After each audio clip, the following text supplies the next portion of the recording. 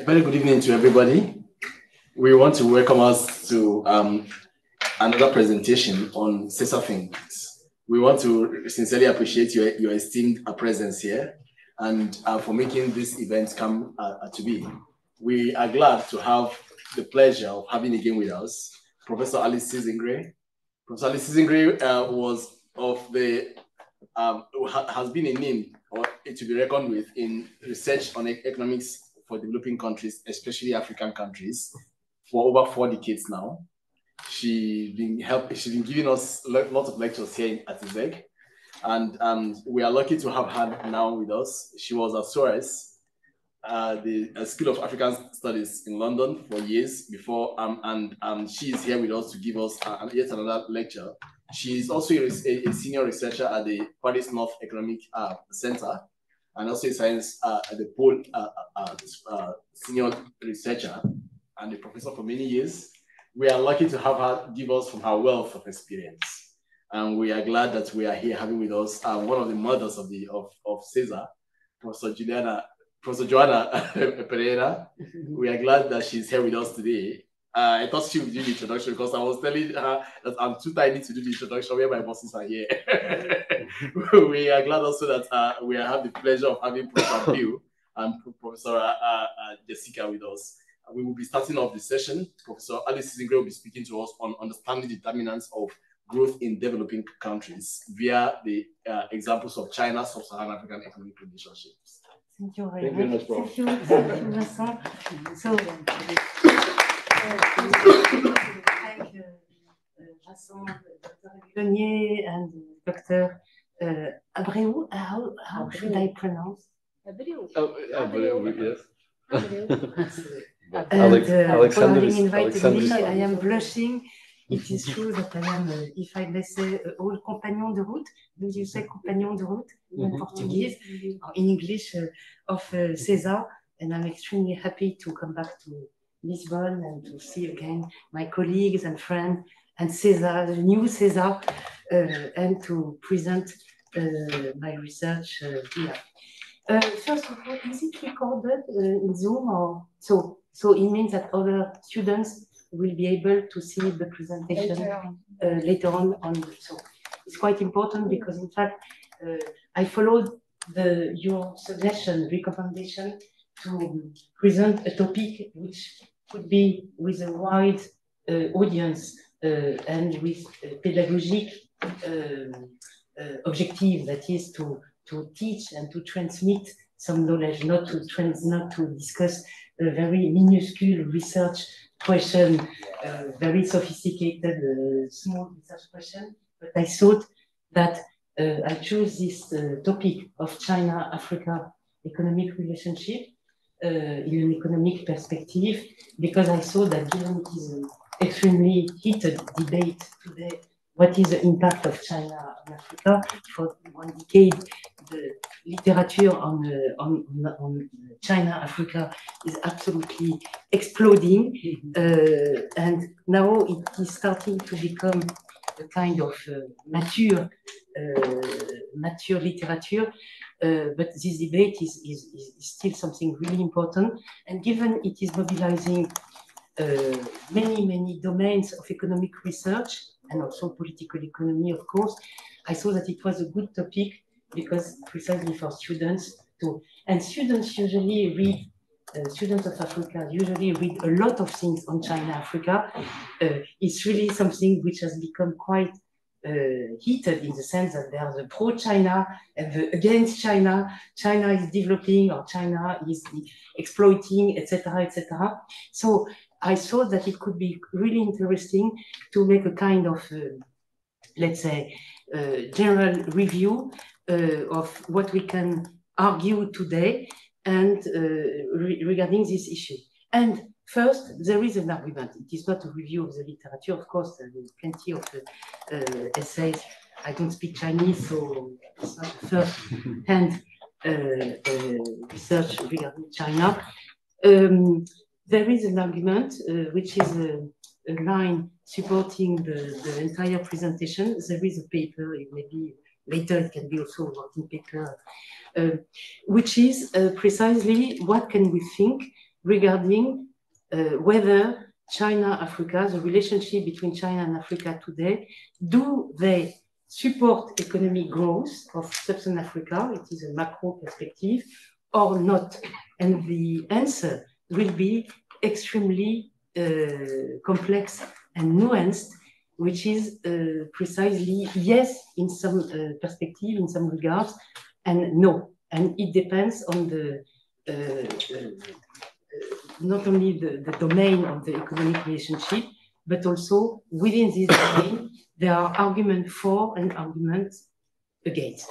And at the end of the presentation, I hope there will be some question and discussion for you. What is for you the big picture? Is it something which is positive or not? And also in regarding transmission of tools for reflection for students, I wanted to be a bit more complex and say, okay, when journalists or whatever politician say, oh, China is supporting growth in Sub-Saharan Africa, or China, on the contrary, is something which is bad and negative currently for the continent. The first thing I wanted to highlight is what do we talk about when we talk about growth? So the first the part of the presentation will be what are the current accepted, the consensus on what are the determinants of economic growth. Okay, if we want to have a clear idea of is China positive or negative, let us try to understand what are today the consensus regarding the main determinants of economic growth. And what we will see is yes, sometimes China is filling the box, is ticking the box that is yes, China is a driver of economic growth because of investment, blah, blah, etc., industrialization or whatever. So we will see, of course. Or China, no, in fact, doesn't feel the characteristic of the classical determinants of economic growth. And you will see that, in fact, at the end of the day, we are not completely sure.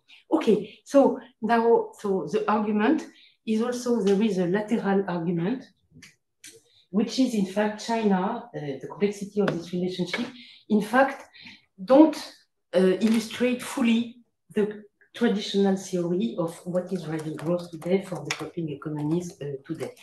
And now the argument will be presented in a bit more in detail. 3 points. So, in fact, the China's impact on growth, in fact, has been positive in some domains, as I say, but has been limited by the modalities of the relationship. When I talk about economic relationship between China and Africa, mostly I will talk about investment. And we will see that it is incredibly difficult to talk about investment because investment is something, in fact, in the literature, completely confused with construction contracts.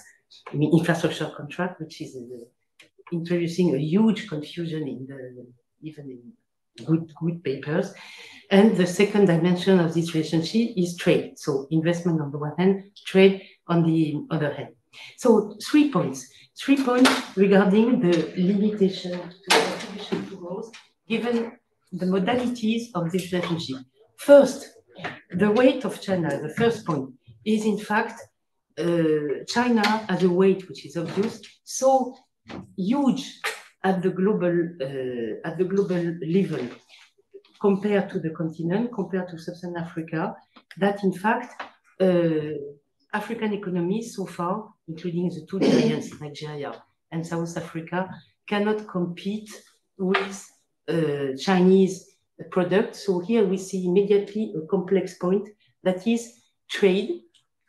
Trade relationship, in fact, can threaten investment relationship, and in fact, the fact that African economies could industrialize by their own. In fact, whatever they do, Chinese products with the trade dimension is in fact threatening the capacity for African economies to build their own factories, to produce products which could be internationally competitive.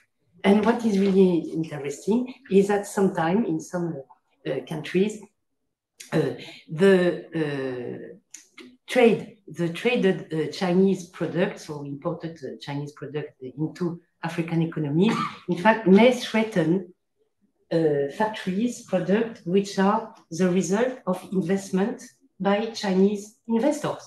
Suppose that a Chinese investor is making, I don't know, some plastic bag or whatever, or not food, but let's say whatever, leather, etc. In fact, the sector which can be threatened can be a sector where Chinese investors may have heavily invested as well. So we have a paradox, and we have something which is really complex. Of course, it is depending on the countries considered.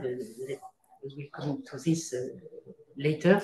But here we see a first dimension which is really complex and really interesting, that is yes and no. Second point, on the trade front, a substantial part of the relationship China-Africa, you will see the graph, this dramatic graph it took me one day to build, with a completely chaotic series from UNCTAD.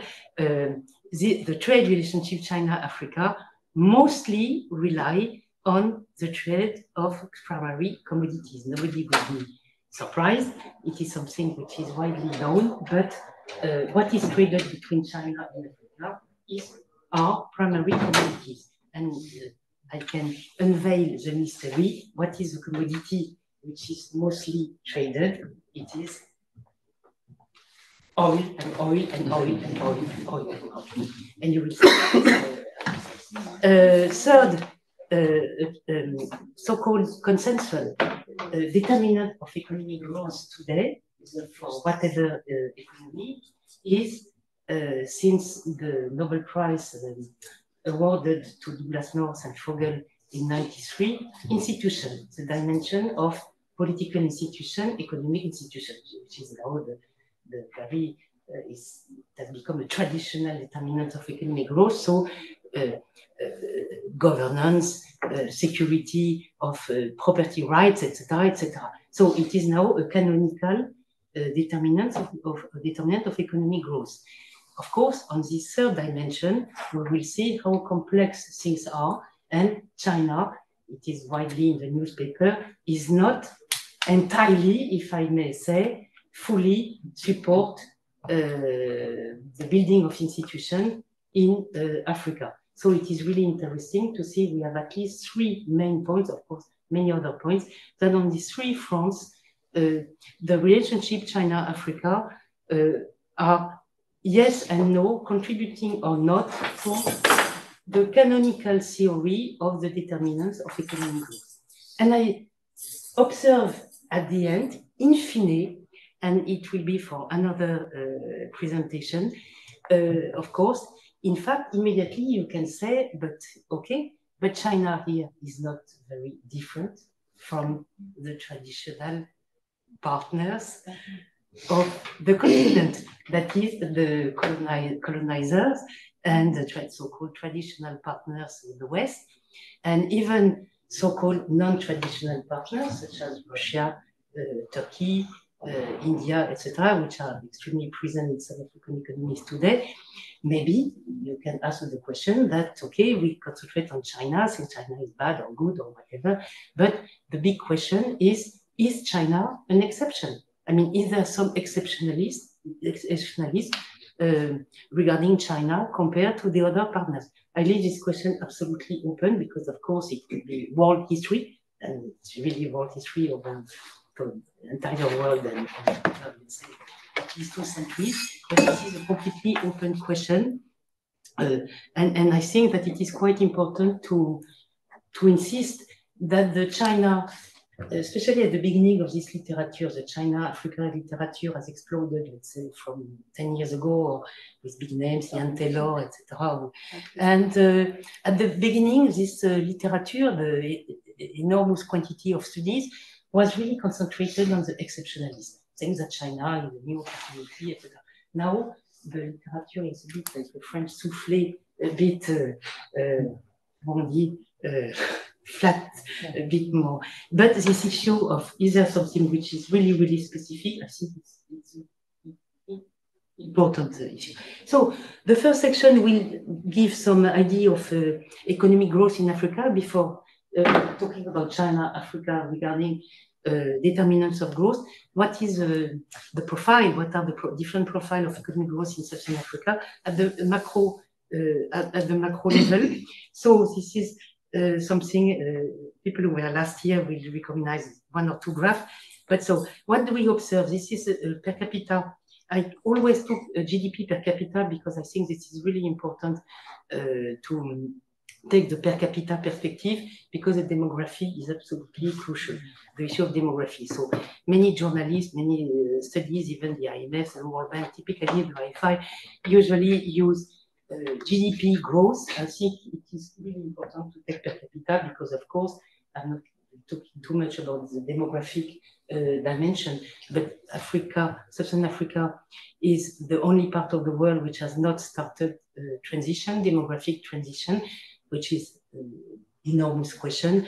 I'm not a demographer, but this issue of no demographic transition, especially in some countries, let's say Niger, etc., is of course a huge dimension when we talk about economic growth or not, because if demography is completely offsetting the growth dimension, this is a big issue. So what do we observe in this graph?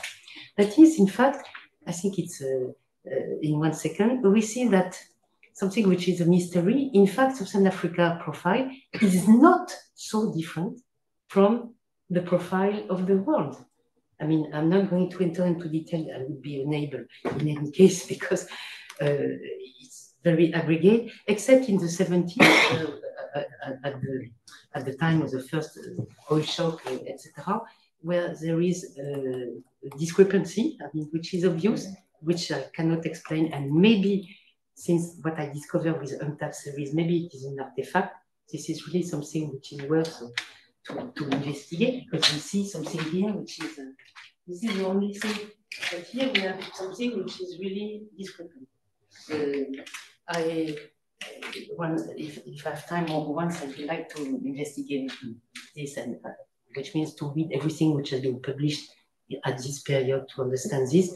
Maybe it is a fact, but otherwise you see that in fact the profile is quite similar, which is again militating for there is nothing exceptional, of course, for Africa, which I insist on in my presentation, that is, there is no particular curse, doom, whatever, regarding the continent. So far, of course, with a lot of difference, we can see that the shocks which have affected the whole world, in fact, have affected also Africa, and vice versa.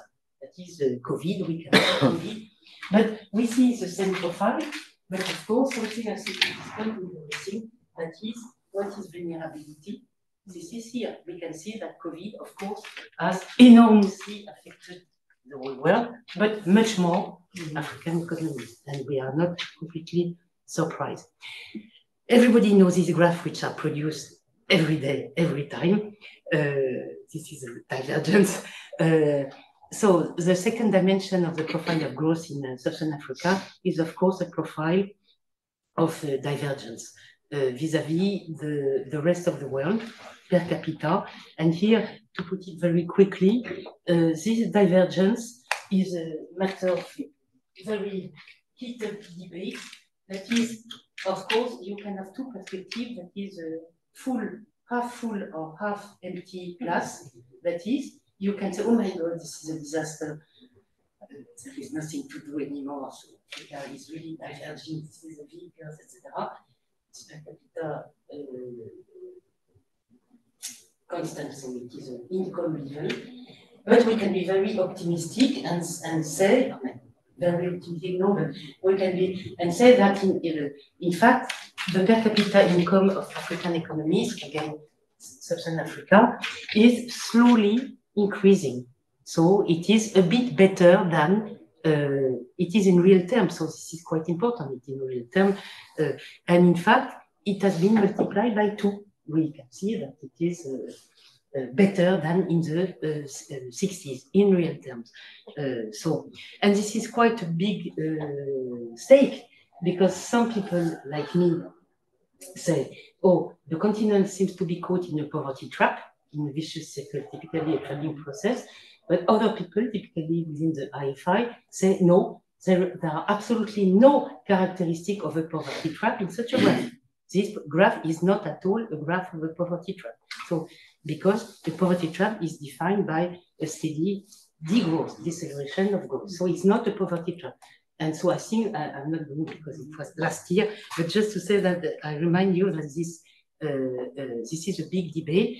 Again, if we insert Sub-Saharan Africa within the other regions, something less aggregated than world and Sub-Saharan Africa, we can see that, of course, this so-called world is something quite complex, and not everybody is growing at the same pace. And we can see that, in fact, this is an argument also for the V-shape and the divergence and the poverty trap, which is we have a group of economies which are not doing so well. And in fact, again and again, it is giving you some arguments for the students to know the terms of the debate. That is, the continent is not doing so badly because other group of economies don't behave so well. And typically, Latin America, which is not at all my domain, with many economies, by the way, relying on commodities, etc., and also poor governance, etc., are not doing so wonderfully. And also, we have this tautological categorization, which is low-income economies and Sub-Saharan Africa, and we can see, oh, this is very strange. African economies behave like low-income countries, but of course, because most low-income countries, in fact, 90% of low-income countries are in Africa, except Nepal and some island economies, etc. So we see a complete superposition of the two. So it's not a very interesting category. Okay, so to go back to this profile of growth, as I said, historically, the World Bank made very clear paper saying there is no poverty trap regarding African economies at all. Africa grows, even if it is a slow growth, which is, of course, a very different perspective.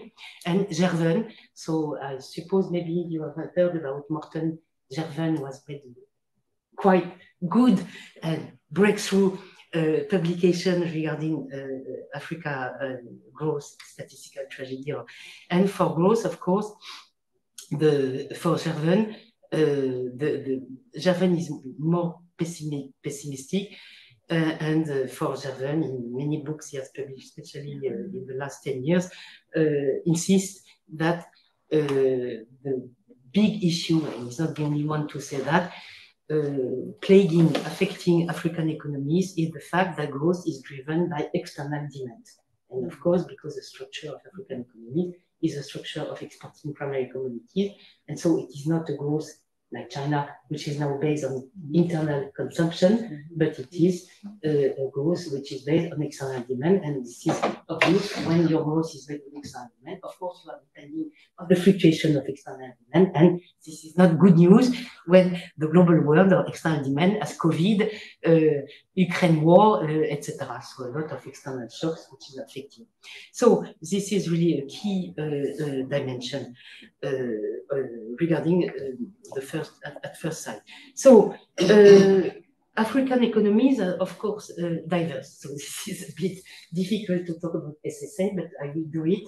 Of course, they are extremely diverse. Two giants driving aggregate figures of growth, Nigeria, South Africa, representing more than half of SSA global GDP, so which is really important. We have 50 or so economies, but two economies which are representing half, so everything is heavily biased because of that.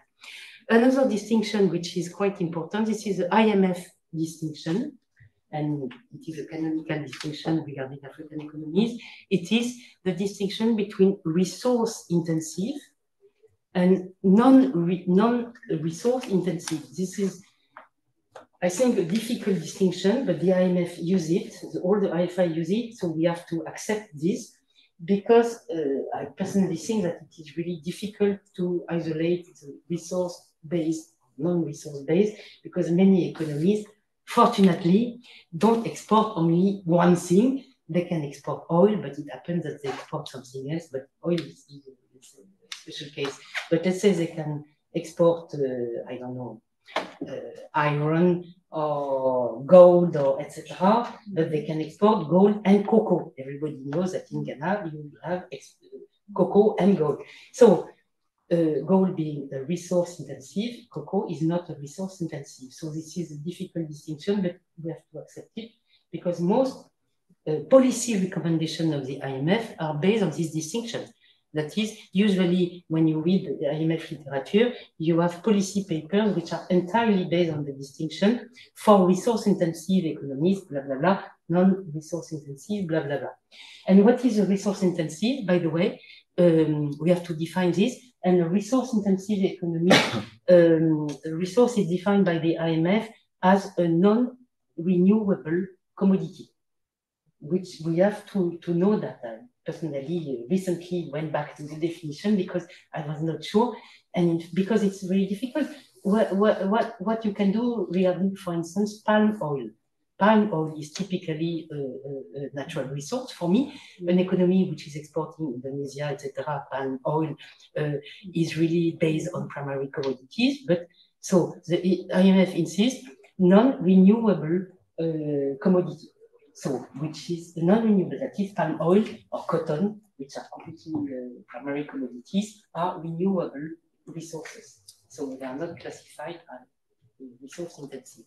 But anyway, so what is common? Even beyond this distinction, there is some consensus saying that whatever the commodities, diamond, oil, tea, coffee, cotton, Africa is not industrialized Sub-Saharan Africa part of the world, and primary commodities dominate in export.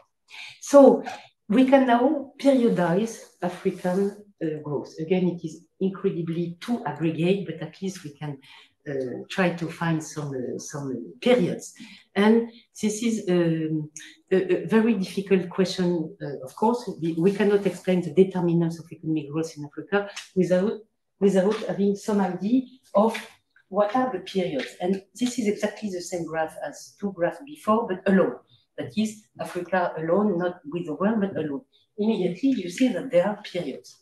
If we believe in the credibility of figures, because what I discovered last week with the UNCTAD series has been an absolute shock. And if somebody wants to work with me, because I really discovered last week that the series of UNCTAD are absolutely not the same series, let's say over 40 years, from one year to the other. It's been an absolute shock from nobody has seen it. So what do you observe here? You observe that growth, and you are not surprised, nobody knows the history of Africa. So post-independence, we can see, so I'm going to comment. So quite a mixed period immediately after independence. So UNCTAD data are quite good because they start in 1960. So here it is a growth rate, of course, per capita, a growth rate. We can see that growth rates were above zero quite significantly after in the early 70s. Then we have the famous lost decades. Maybe you have heard about this expression by Bill Easterly, the lost decades. It's a very famous paper entitled The Lost Decades. Easterly was at the World Bank.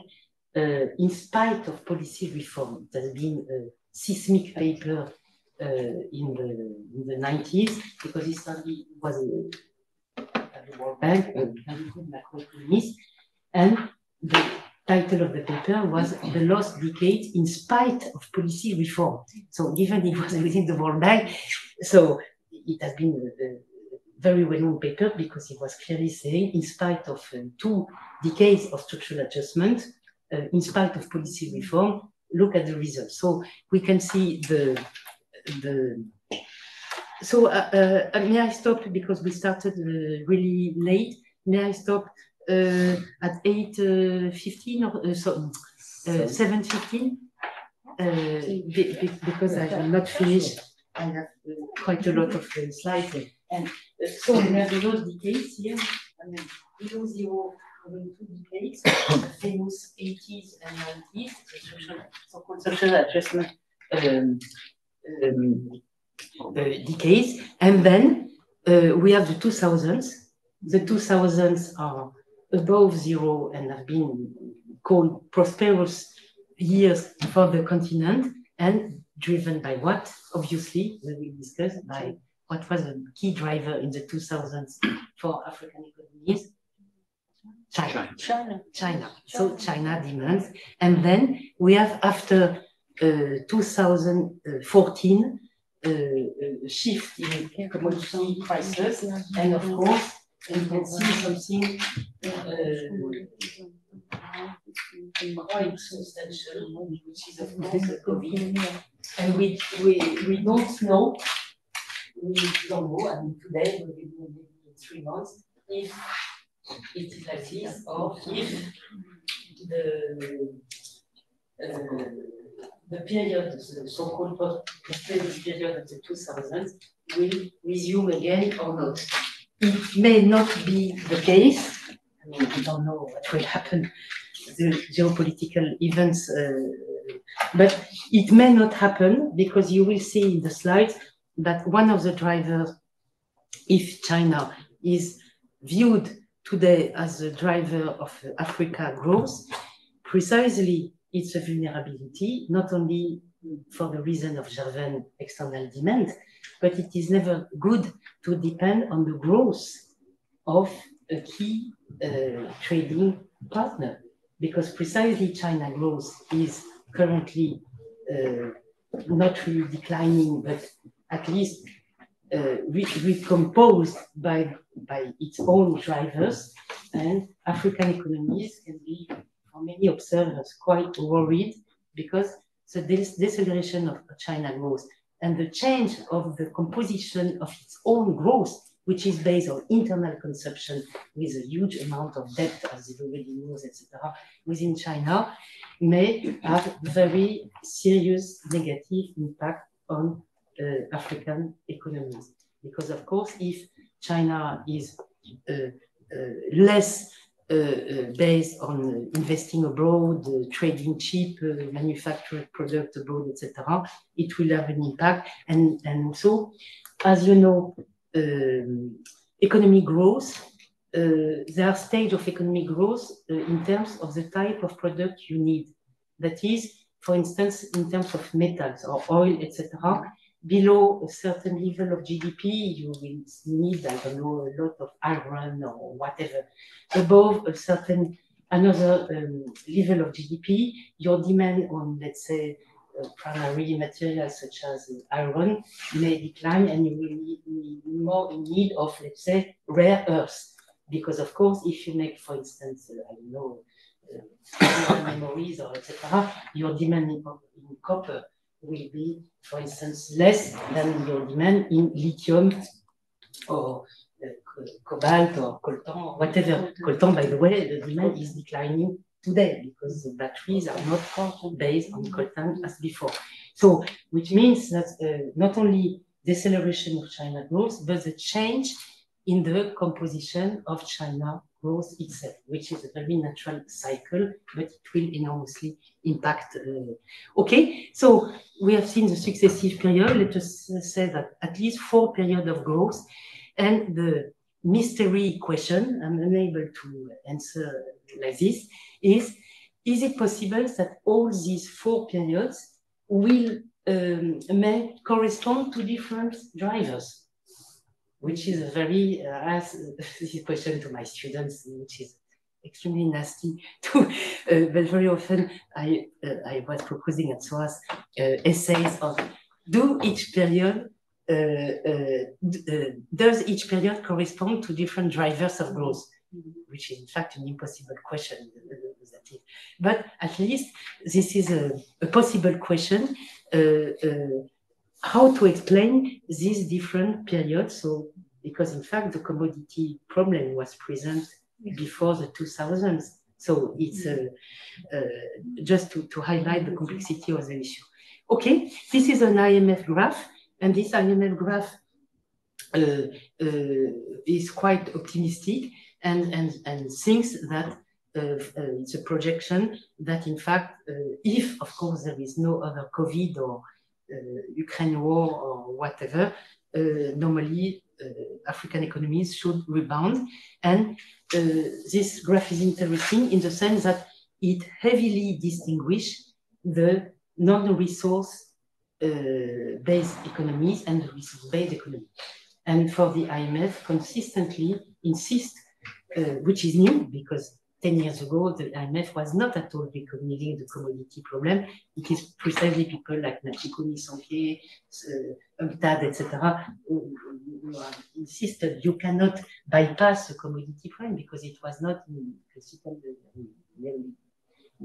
theory. We can see that same shape, you see, but at the same time, resource-based economy are projected to behave in a much more negative way than because oil is really a big issue, such a fluctuating. So this is just for fun because the graph will be different next year. This is from the last IMF annual report, biannual report on Africa growth outlook, Africa's regional outlook, and it is just insisting on the fact that countries differ in Africa, and the contribution of this is a very telling graph saying that the countries behaving well in 2022-23 are not the same economies which are doing well in 2023 and 24. I think this is really incredible to see how, in fact, from one year to the other, the economies which are faring well are, in fact, not the same at all. Burkina Faso was doing well, supposedly well last year. It is, yes, it will be the case. In fact, this graph is just showing that they are quite optimistic for next year. We will see, but that countries, again, I insist, differ. I pass very quickly because, in fact, we are very important. Many papers don't do this distinction when we talk about African growth, which is that we can analyze growth from per capita income, okay, or rate of growth. We don't see the same thing at all. Rwanda, Ethiopia are the best example of that. In terms of growth rate, we are very happy because they were spectacular over the last 2 decades. There is nothing to discuss. I mean, the driver of this growth are, I mean, quite different, by the way. But of course, I often insist on this graph. We can see that inserted in even other African economies, I mean, it's not even the US or Switzerland or whatever, within Africa, concentrating on growth can be very misleading because, in fact, when you grow from extremely low level of per capita income, of course, it is spectacular, but it is just passing from 4,400 euros per capita to 800 euros per capita, which is still, again, very deep poverty, and even within Africa. And we see this outlier, plenty of paper on that, but it is, if we believe in statistics, which we are not obliged to believe, what happened in Botswana is absolutely unbelievable. This is really incredible. And again, Botswana being typically a commodity-based economy. This is, so we have many papers, Blue, Robinson, etc., plenty of, but it is still a mystery because it is an economy which is based on diamonds. So with a cartel, of course, we know that this is a very organized type of economy, but it is still a commodity and a bit of cattle and industry. Okay, so now what are the main of general growth classically in economic theory? I just make some reminding of what they are, and we will see then, does China correspond to this canonical drivers of growth, and we will see yes and no. So the first canonical driver is investment. So nobody is surprised. Investment is, since the very classical solo swan growth model, viewed as a key driver of economic growth, so typically physical capital.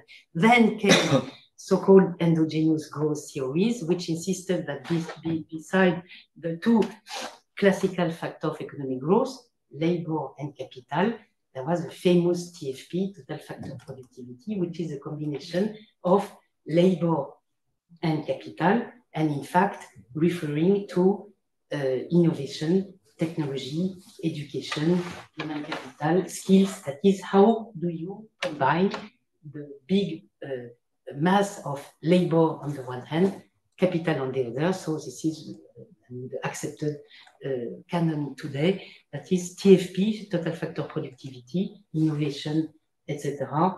Technology is a key driver of economic growth today. So you have billions of papers in econometric paper trying to calculate the contribution of the TFP, but this is what Agulonye, Howitt, etc., Dozy, whatever the big specialists of economic growth in the world today, human capital, innovation, technology are. So this is quite important because you see immediately the necessity to industrialize, which is, and of course, the necessity of what? Of universities, schools, education, etc. But not only, because the TFP is interesting, the so-called residual, because schools and university are not only necessary, but how you use school and university. You can have billions of universities somewhere in the country, but if there are no linkages, thanks Hirschman, or Prebisch or Singer, etc., so they can be a pure enclave without any spillover effect, etc. So then, second big driver of economic growth, export structure, market structure, export structure. And here we go back to the big issue, which is volatility, volatility. The IMF now accepts completely, it has taken time, that volatility is a key driver of stagnation or equilibrium, with a very strong correlation between volatility and stagnation. That is, the more an economy receives shocks and shocks and shocks, the very fact that shocks, an economy is exposed to many shocks, is enough for explaining stagnation. It's exactly like a human being. How do you say in English? A slap in your face. You say, if you receive one, it's okay. But if you receive during the whole day 100 of slaps, you just collapse. And so it's really recent, and now it is really an acceptable. And volatility is per se bad for economy. This is the consensus today.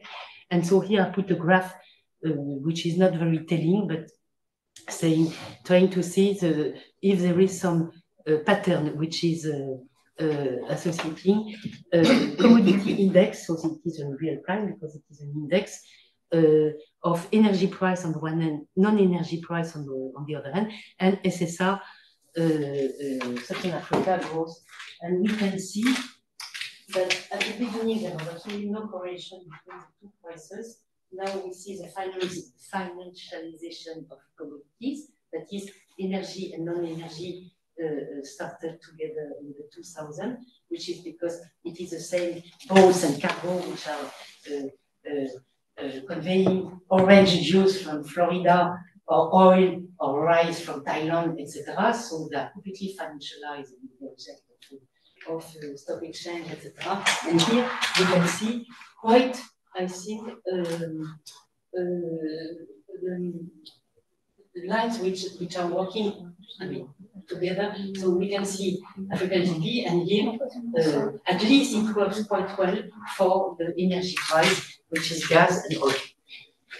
And the shock has been the same in France or in Europe, because as you know, electricity prices in France has been multiplied by 10 last year, and so it has been very, I don't know what happened in Portugal, because in France the shock has been smoothed by enormous state subsidies, but when there were no subsidies and multiplying electricity price by 10, all bakers, I imagine the sacred bakers in France, many have closed because they could not.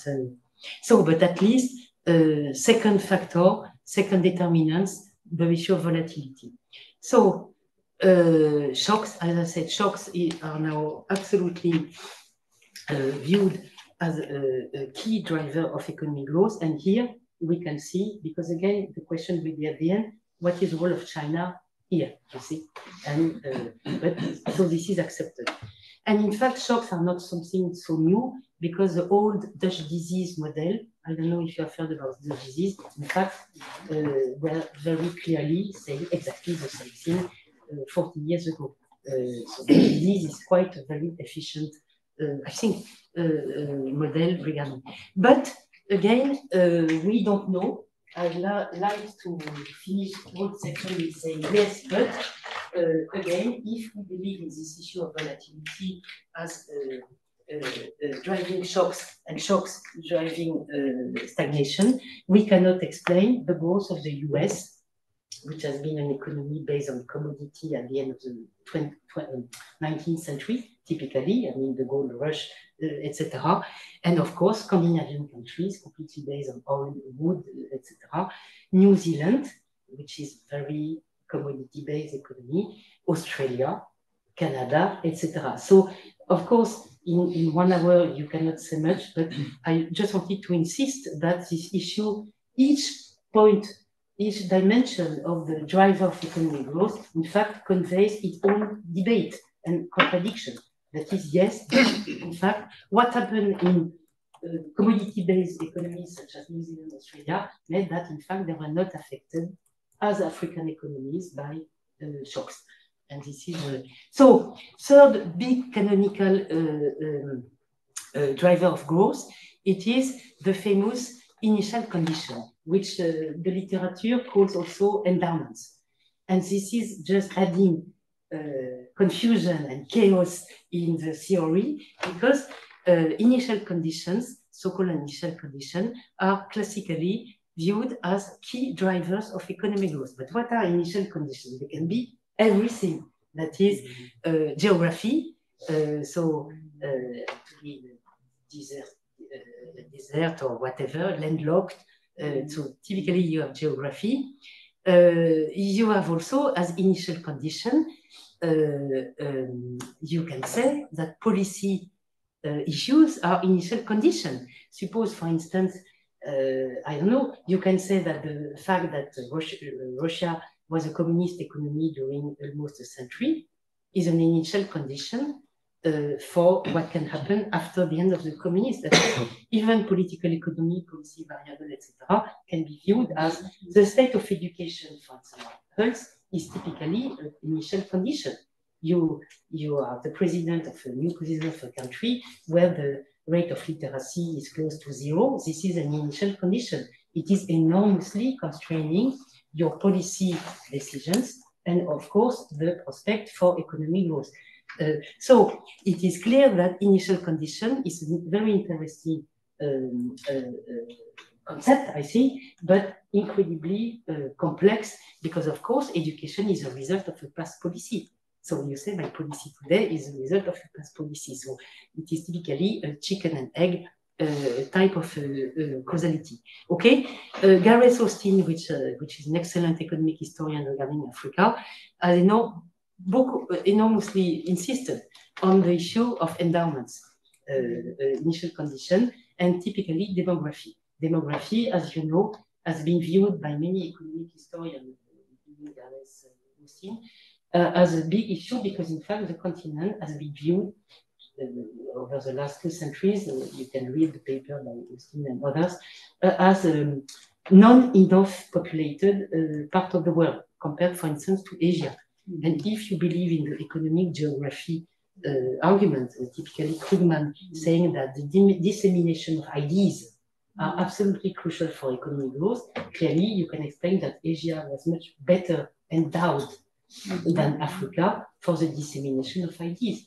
This is really the basis of the Silicon Valley, etc. That is, densely populated areas are more favorable for the dissemination of people, ideas, etc. So of course, if you have a rate density of population which is 1 person per square kilometer, let's say in the Niger or Mali, etc., plus very many obstacles coming from pedology, climate, no infrastructure, etc., it is clear, and we can add that state formation, as argued by Jeffrey Epps, is in fact much more difficult, because how can you levy taxes in a country where your next neighbor and the person you can extract tax from the person is 500 kilometers far, and you have no road, no oil, nothing, etc. So this issue of geography, the nexus demography and geography, is typically something which is quite important for as a driver of economic growth. Okay, and so increasing returns, etc., and demography. So Frankema and Weisenberg, I don't know how to pronounce, who are incredibly good, interesting economic historians. They are based in Wageningen, I think. They they argue that today demography could be an opportunity, because in fact it could be, given demography, precisely the absence of a demographic transition, which is interesting because usually it is viewed as an obstacle, not by the World Bank, as an obstacle to growth. And they say, in fact, this small window of opportunity today of a very high demography in Africa could be a basis for labor-intensive, a kind of Asian model, labor-intensive economic growth. And here China is, of course, we will see, quite present, because of course outsourcing, the classical model of China, having outsourced its factories to Africa for labor-intensive, because now wages in China are very high, could be precisely, this is why it is on the demographic dimension, could be an opportunity. This is okay. Now the third classical driver of growth is good policies. This is a traditional, that is, of course, we have investment, etc. But what is a policy you can implement? And here we see the enormous difficulty of reasoning, because not only you have to devise the policy, but you have to be able, as a government, to make a credible policy, and a policy which can be implemented. Do you agree? We see how it is combined, the nexus geography and policy. That is, again, you are in DR Congo, okay, you have excellent ideas in Kinshasa, you would like, absolutely, they are made by students from CESA, SOAS, etc. They come to Kinshasa with wonderful ideas, but I mean, of course, the impact in Goma or Kisangani or whatever of your wonderful idea will never reach the city, because you simply have absolutely no road except all the Ukrainian clay to go to, and the capacity to, the policy issue is of course enormously pertinent as a driver of economic growth, and typically investment in domain, regional productivity, etc.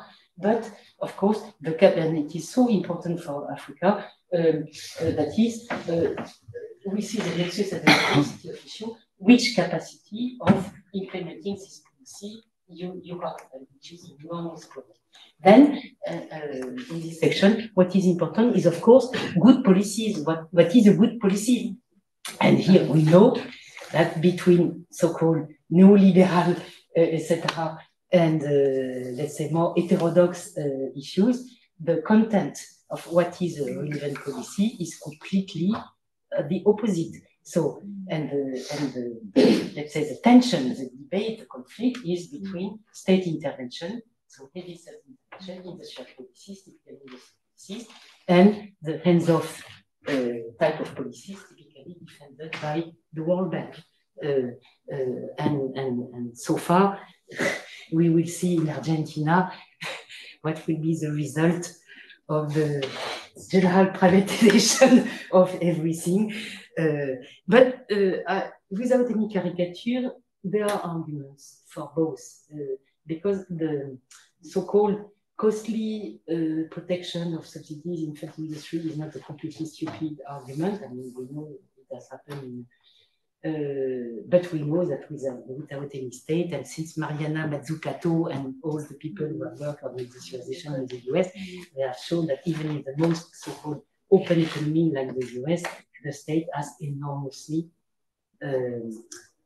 subsidized the industrialization, etc. Okay, so this is a debate on the good policy quickly, and of course, the 5 accepted driver of economic growth today is, as I said, the so-called nexus of institution. And again, here I insist that for all the other classical determinants, we have exactly the same debate, that is yes, but no. That is, first, institution, we feel that it is relevant that state of right, security of property rights, etc., law enforcement, well-functioning markets, this is very plausible that it can be good for both. But at the same time, we immediately say, what is an institution? I mean, to define the very concept of institution, see, it was my own research, we'll go back during many years, that is the impossibility to define what is an institution. What is it an object? This is not an object, an institution.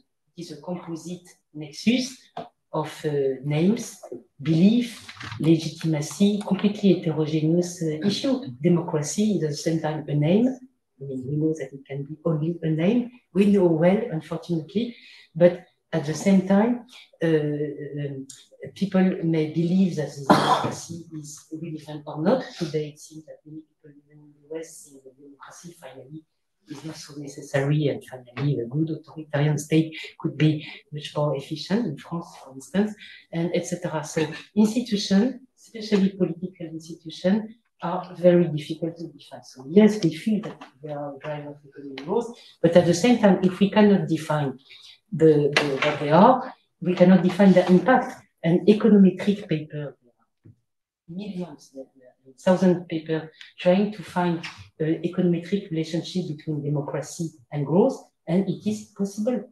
And why is it impossible? Because precisely democracy can be de jure or de facto on paper or in reality. And so India is a big democracy, but we feel that it is not the same as the democracy under Pericles in the Greek, or democracy in Côte d'Ivoire, etc. So this is a big, big problem with the issue of good governance, etc. The difference between forms and content. That is, we can have a formal institution, a court, a tribunal, etc. But the content can be completely context specific. And this is a big issue that is in case. So now we move to China. So in this context, could China be a contributor of economic growth? And we will see that the answer is not at all a simple answer. So China, of course, we feel that it is a driver of international prices. So we feel that the impact of the relationship China-Africa can clearly have an impact of CESA growth, because China is driving some prices. We will see that not all commodity prices, I can say not oil, for instance. China is not the driver of oil prices. The driver of oil prices are the US and not China. And so it's a driver of demand. So you see two levels. China drives prices and China drives demand. And of course, demand for African goods. Okay, so this is at first sight. And as I said before, also the second block of linkage is a spillover effect of China own growth. As I said, the composition of China growth, what type of spillover on Africa. So the first big block of causalities is investment, China investment. And then we will see the second driver, which is China trade. And I will conclude with China contribution to institutions, which you may feel immediately that it is not maybe obvious driver of growth in Africa. So if we review the three canonical blocks of drivers of growth, investment, China trade, and China contribution to institution, we will see that the answer is really, really complex. So what is China investment in SSA? Considers that, again, investment is considered as a key driver of economic growth. We will see that, in fact, it is very small, very, very modest. And so, why is it so modest? First, because, as I said before, investment is extremely difficult to define. And so if we take, so we would be very happy, we feel that it is China could contribute enormously to Africa growth, because at least, this is my view, at least it is breaking the face-to-face relationship between France and Francophone economies.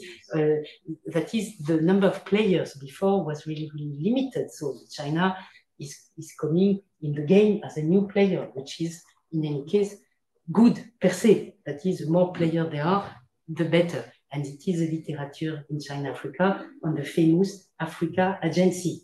Now the China-Africa literature is very substantially working on what is agency from African government vis-à-vis China investment, which is very good, because the more players there are, the more African governments are able to choose and to play investors one against another, which is Africa Agency, and which is quite something I think very positive.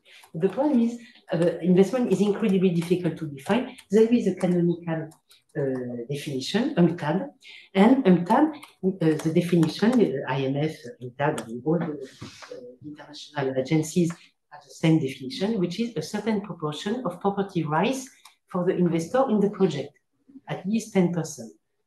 So you are an investor. If I invest in ISEG, I should have a 10% minimum of rights, shares in ISEG. Immediately, you see the difficulty in this definition. That is a long-lasting, the definition, technical definition, for instance, is a long-lasting interest in the project and a property rights minimum 10% project. Immediately, you see that the famous huge infrastructure project that China is driving in Africa don't fall into this definition. I mean, they are quite complex, we will see, but at the first sight, to build a bridge, for instance, which is reimbursed with a toll at the entrance of the bridge, is not a property right.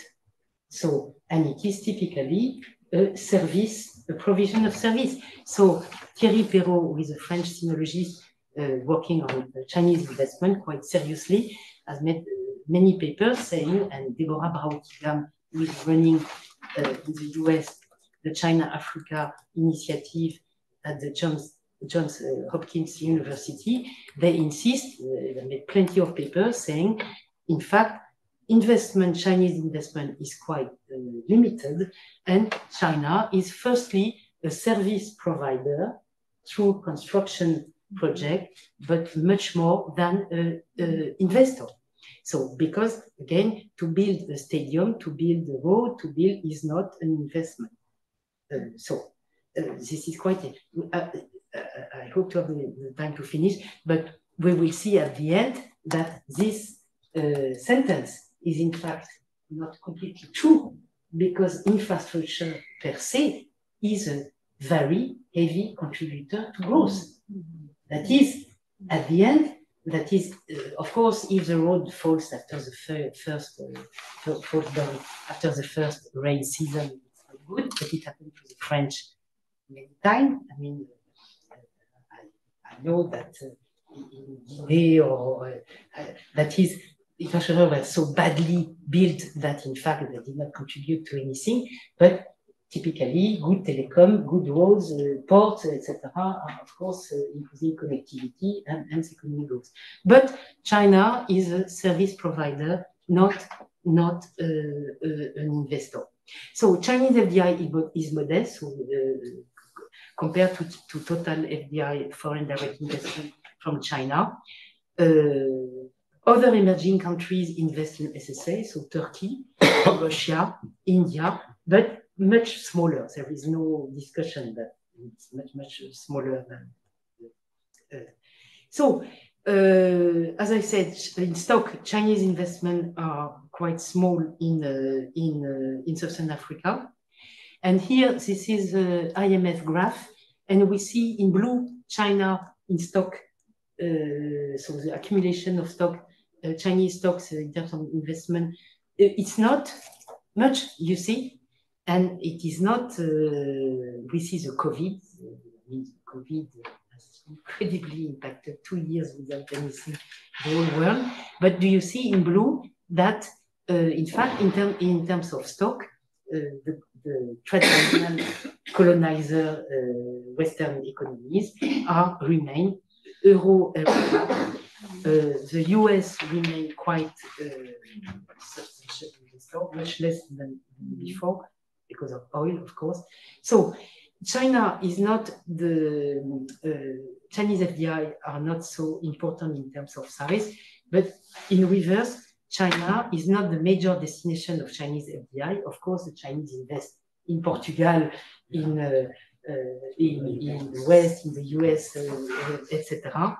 But for China, construction projects are quite important. The African construction projects remain quite important. Okay, so this is a graph from CARI, who is the best place in the world computing with a difficulty Chinese investment, and we see that it is in flows. So you see that it is in flows, and US investment was in the late 2010 in flows much more important than Chinese. You see, so you will have in any case share this graph with pleasure, and we see that it varies in terms of flow between the big players on the US but do you see, because I don't want to, I have still nothing to say, do you see that the amounts are quite small? Look at this graph. In fact, it is what? 6 billions, you see, 8 billions at the scale of Africa. It's really not much, you see. And again, for those who are interested, these figures are not so telling in the sense that one investment, of course, can completely change in terms of flow from one year to the other. Just one investment, let's say, in a huge dam or whatever, of 3 or 4 or 5 billion of dollars, which is a very big investment, completely change from one year to the other the profile of investment. So this is very difficult to deal with this. So Chinese investment is also very well known through the famous Belt and Road, the BRI initiative.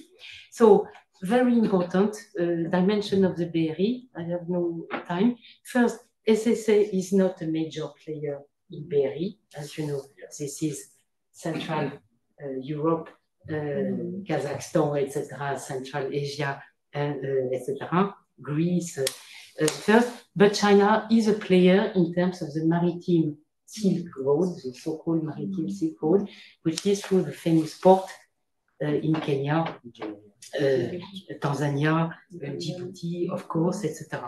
So, first dimension of the BRI, so through the connectivity of ports, you have now a huge literature on that. Second dimension, which is really interesting, it is the so-called, I will try to finish at 8:30, the patient capital. That is BRI. You have now many books on BRI, which are quite interesting. And they say, okay, what is important is that they exemplify, contrary to other type of investor, the notion of patient capital. It is not profitable today, but maybe it will be profitable tomorrow. And of course, you have the political economy dimension, the political influence, etc., etc. But many papers, we have no time for that, are now analyzing BRI country by country, even in Central Asia, in Kazakhstan. I read recently a paper, I think it was Kazakhstan, saying that now people are more and more critical against BRI, and precisely the famous African agency is saying that, okay, agency, the concept of agency, okay, you really want to invest with the BRI, but it will be at own terms, etc. I mean, there is now a big political negotiation on that. So, but what is important is that it is improving infrastructure and connecting hubs. The famous SGR, standard gauge railway connecting Kenya and other countries, the famous industrial zone in Bagamoyo in Tanzania, etc. That is, yes, BRI, I mean, this type of infrastructure may foster regional integration, trade, connecting cities, etc. A train is a train. I mean, this is better than nothing. I mean, there is no discussion that these infrastructure projects, I insist on that, are positive at first sight for economic growth. But of course, now we will see the risk. Now we are at risk for the Chinese. The Chinese are realizing that this project can be risky for them, because we will see that there are different terms regarding this type of construction project. So I skip. So either the famous resource for infrastructure project, that is, you have to put as a collateral oil, blah, blah, etc. Or there are loans only. This is the next slide. And so immediately you have the famous issue of repayment. And they can generate debt. Today, Zambia is in default, etc. So just to say that this infrastructure contract, you see the complexity, yes and no. They contribute to economic growth, but there are risks. And they have risk for both sides, for the Chinese and for the African party. And also something which is not so positive, of course, the construction contract, they are based on infrastructure, roads, train, etc. But they are also responding to the classical economical motive of investment, which is natural resource seeking, market seeking, efficiency seeking, etc. And in Africa, we have no illusion. They are quite responding also to the commodity, to the natural resource seeking. So exactly like for the British or the French, trains are more likely to connect a resource basin. You see, like the first train in Nigeria, was it for tin? It was for tin, no? Vincent, the first train built by the British in Nigeria was connecting the tin mines and the port. You see, it was so we see that it's also very quite often for connecting, exporting commodities. So it's okay. So infrastructure contract, I'm going to be quick. The first type, as I said, it was the first so-called Angola model, saying that okay. Putting oil as a collateral for the building of infrastructure. So the risks are absolutely obvious, because of course you are not controlling then the price of the future price of the commodity. And if you are like Congo, for instance, Congo Brazzaville, engaged for 20 years or 30 years, I mean, it's not a big deal. And then loans only, more and more infrastructure projects are now financed by loans only. And Rotterdam has made quite interesting paper, and now the literature is really concentrated on the generation of debt with this, but with a lot of ideology. Rotterdam is really a specialist in that. That is for the famous Sri Lanka port. It was even in the newspaper, that is the Hambantota port, saying that Sri Lanka was now completely indebted because the Chinese built the Hambantota port, etc. Apparently, Rotterdam demonstrated that it is completely false. I mean, we have really also to okay. So again, the resource for infrastructure deals are not FDI, are not an investment. You see the complexity. We cannot say that. So positive contribution via infrastructure, but not via investment. That is, there is no lasting interest. But it is changing. That is, China is realizing the risk of this construction contract, because it changes every year. And now China, I read a very recent paper, 2023, saying that what they call the China globalization of state capital, because it is driven, all this is driven by the Chinese state, is trying to transform this project in PPPs, because now a public-private partnership, which are associated to different type of risks, but now there is a global move to PPPs, and even the Chinese are leaving the resource for infrastructure contract to try to build via PPPs. Anyway, so I accelerate, and China contribute positively via investment to Africa growth through private investment. There's a lot of small and medium enterprise investing in China, and we can assume that these enterprises investing mostly in manufacturing goods, in fact, contribute to Africa growth. As I said at the beginning, that is, they invest in factories making consumer goods, manufactured goods, etc. And per se, it is a positive dimension. And so China private firm invest in CESA in manufacturing sector in certain countries. In Ghana, we have plenty of studies showing that they drove industrial upgrading of African economies. So China investors are quite there. And as I said before, it is really important and it will last because salaries, wages in China are now so high that it is profitable for China to use very cheap labor of African countries.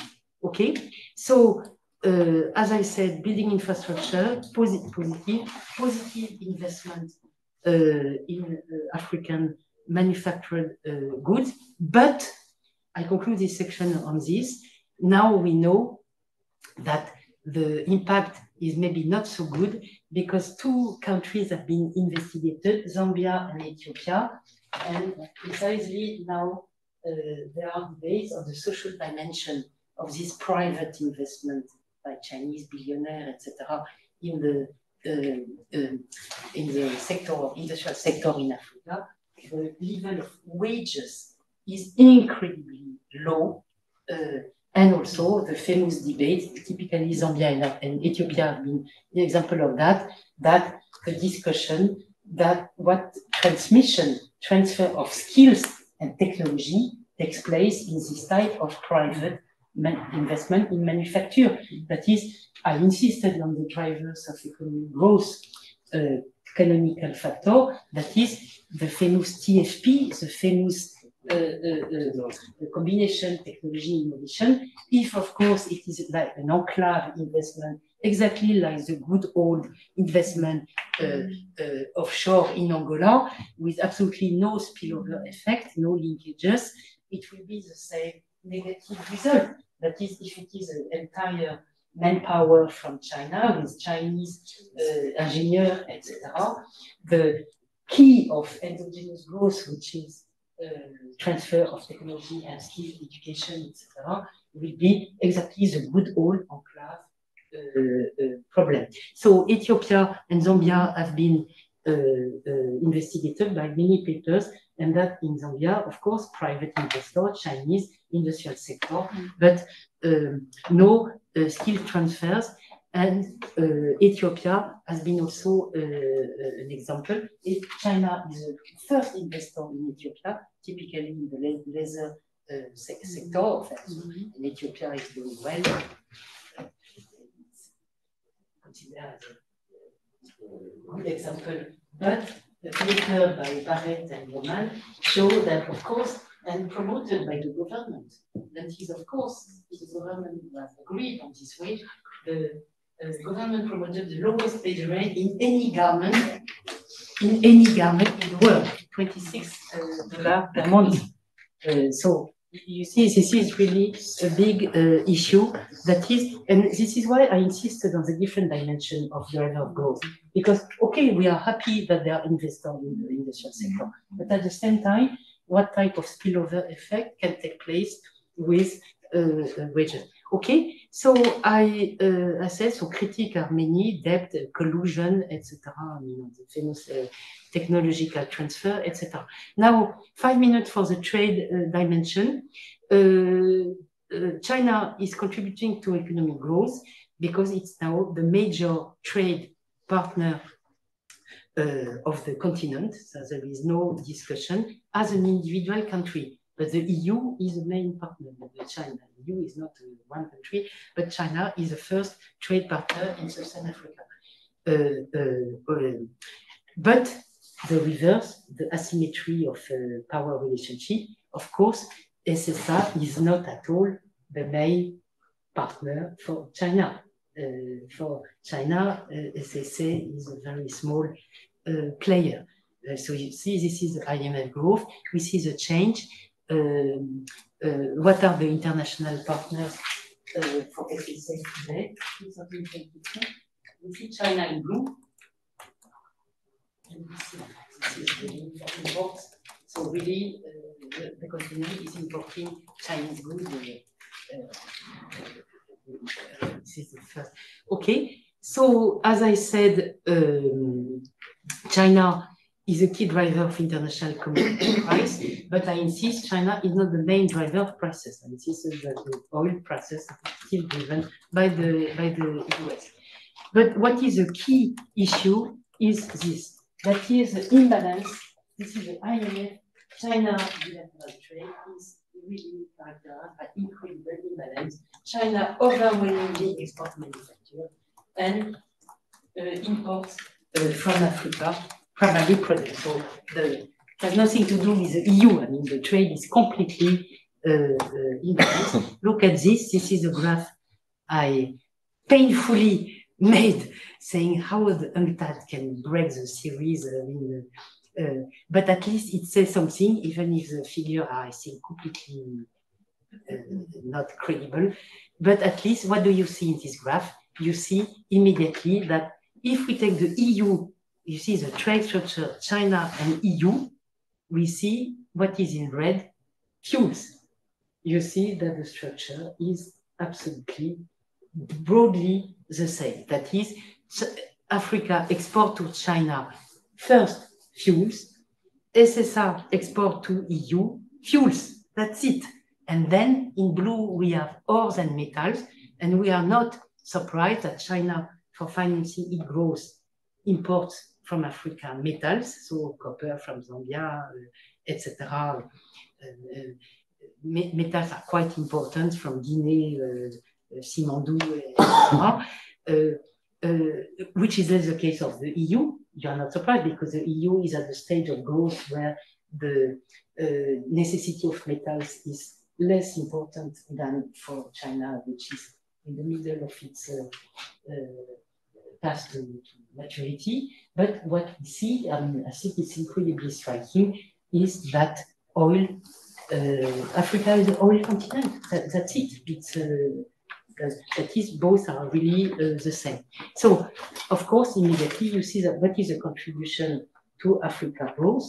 If we see this extremely distorted export structure, it can be very limited because what is oil? Typically, oil is a Dutch disease-prone type of product. It is an enclave type of product, etc. And associated to oil, we see many negative things. So, positive, because of course it is fiscal resources for African economies, but negative. And why are they negative? Because typically they lock African economies in the pattern of commodity export. That is, China in having a demand for oil consistently, demand for oil is of course locking in African economies in the export of oil, because in the good years, I mean, what is the incentive for African economies to go to industry? Because in good years, you have a windfall gain of plenty of dollars coming from oil. Of course, it makes it much more difficult to try to move to social change and to a different economic pattern. Okay, so I accelerate. China is not, of course, entirely in oil, and China invests in textiles, so, which is a second possibility for African economies to industrialize, not only oil, but it is really minor, the garment industry, etc., compared to oil. And I wanted to insist, and then I will conclude, on institution, that is what I said at the beginning, that is very interestingly, African economies cannot compete.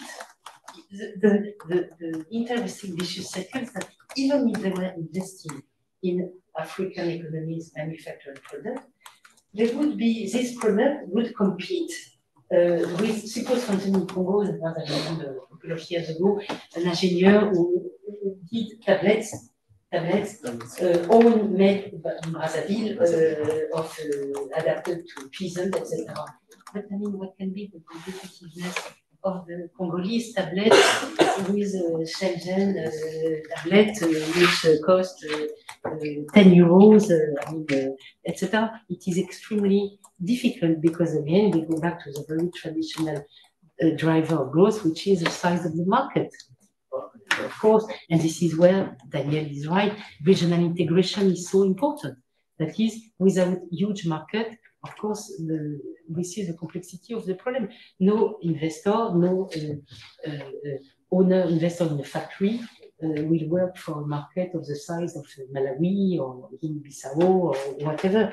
It's and here we go back to the traditional problem. And I conclude on the institution. So here the literature is quite consistent. That is, China has been attacked by deals which are characterized by opacity, lack of transparency, collusion, etc. It is clear that the resource for infrastructure contract and oil contract have been characterized by a lot of opacity. So it is not sure that they contribute to secure property rights, etc. And the famous fact that everybody knows that China, since the beginning, since historical links with Africa, which are from the non-aligned movement, etc., which has always practiced a hands-off policy, saying we don't want to interfere and to enter within the local political economy, etc. So, of course, we see the limits of contribution to the so-called institutional dimension of economic growth. But as for all sections, I will contradict this point with another point saying that, okay, the hands-off policy is a bit, let's say, shocking. That is, I can work with the most despotic, whatever government. But we have to put this in perspective with the Western countries. And the Western countries with a heavy conditionality associated with IFI lending, which was conditional to the most intrusive degrees in many economies. I know quite a bit West Africa. We know now that this heavy conditionality, which is next month, I want to see this, I want the education sector, I want the privatization of this, etc. First, has not been at all feasible. So with a very classical game theory model of the more you will demand, the less I will do, and as a government, African government, the less I will the more I will resist to your accumulation of condition. And we didn't see any correlation. So precisely Gervin and also the famous paper by Kenty Kellenis, I don't know if you know Kenty Kellenis, was in Oxford, and he has made absolutely breakthrough papers on the explosion of conditionality of the IFIs 2 or 3 years ago, and he has demonstrated that Ebola, this is a very breakthrough paper, that Ebola could explode because of the conditionality in the health sector in Sierra Leone and Liberia, which has been, and this is the first time the IMF was even has been obliged to respond. So, and so you see, as a counter argument, I will argue that in fact, okay, this hands-off policy, non-institutional building, etc., I don't care, this is internal politics, at the same time has to be matched with Western conditionality, and Western conditionalities, there is no demonstration at all that this conditionality has been good for growth. That is, and Kenty Kellenis has brilliantly demonstrated that the accumulation of conditionalities has per se been negative for education sector, health sector, and so on. So you see the difficulty of argument that is, okay, no hands-off policy, accumulation of conditionality, in fact, has been also negative. Okay, so the famous exchange of finance for deep policy reform, I even made a working paper here, everybody will read, on the issue of conditionality in 2016. And that's it. So I conclude, and saying I was just trying to of course, to highlight the complexity to of a very traditional question, which is, does China contribute to Africa growth? Now, I think you have some elements showing that the answer is a bit difficult to address, and you can read the PowerPoint. Okay, sorry for having been, we have started very long.